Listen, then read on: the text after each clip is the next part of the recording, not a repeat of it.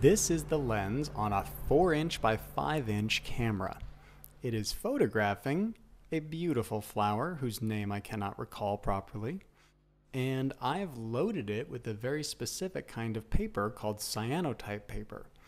That paper is in the back of this camera right now, and the exposure is being made as we speak.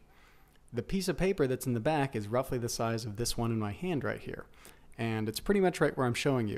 It's in the back of the camera right there. And when it comes out, we will pull it out. And if we're lucky, when we develop it, we'll see an image. It'll look different from that. And I've put a time-lapse GoPro on top of this camera so we can watch the exposure happen in quasi-real time.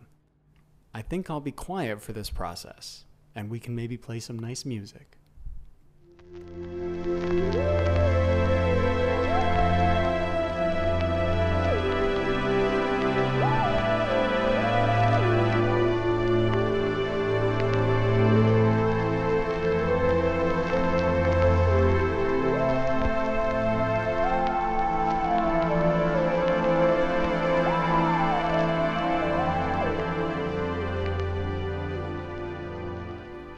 Coming out of our time lapse, it's now been 12 full hours.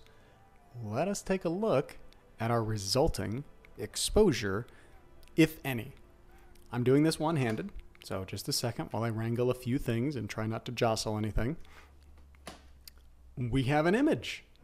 We have a faint, latent image. It is not developed yet.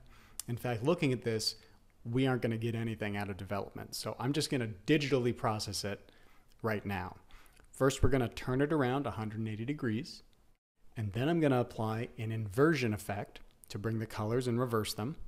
And now we can see an image. It looks like roughly what we were photographing. I'm just going to adjust the colors a little bit and then desaturate things so it's almost like a black and white photograph. And that's basically what a black and white photograph is. Except in the end, a black and white photograph would be relatively permanent, and this exists only in this digital form because the exposure was so faint that if I were to process this cyanotype, it would wash away entirely, leaving me a blank page. But for the meantime, we can digitally enjoy it, and that's more than satisfactory to me as an experiment. Thank you for joining this experiment.